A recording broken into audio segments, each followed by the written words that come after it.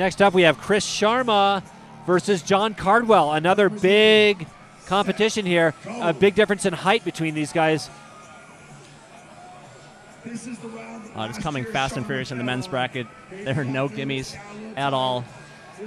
Both of these guys know they can top out this wall, so it's really going to come down to speed again. Jon Cardwell being the shorter athlete. Chris Sharma is 6 feet tall, and Jon is only about 5'8". But you can see they call Jon Cardwell the machine back in Boulder, Colorado.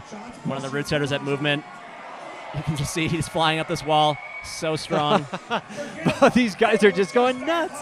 This is an amazing competition. Jon Cardwell ahead of Chris Sharma. Unbelievable. But Chris pouring it on. They are neck and neck right now as they pull onto this head wall 50 feet off the deck. They're both losing steam a little bit. Yeah, they're both losing a little steam. Crowd is going nuts. Chris Sharma pulling ahead. And Chris Sharma's going to... Oh! Chris Sharma just by a split second makes it to the top of the wall faster than Jon Cardwell. Wow. Another unbelievable battle for the men here in the quarterfinal round. This is just the quarterfinals, Chris. That was incredible. Hard to believe. Chris Sharma going to be moving on. You know, it's really interesting how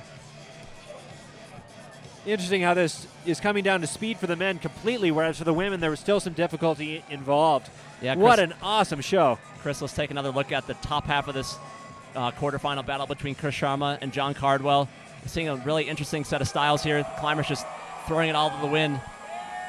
And look at that. There are only 2 moves from the top end. Oh, just barely. That was less than 1 second that Sharma beat Cardwell. Amazing, amazing competition here tonight in Park City, Utah.